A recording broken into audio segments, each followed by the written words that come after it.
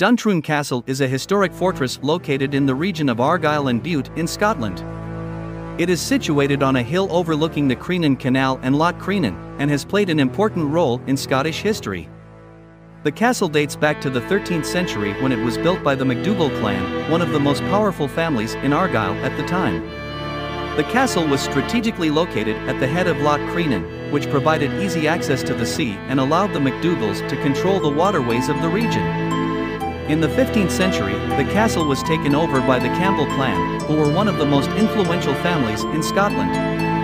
The Campbells expanded the castle and added a number of additional buildings, including a chapel and a great hall. Over the centuries, Duntrune Castle was involved in a number of key events in Scottish history.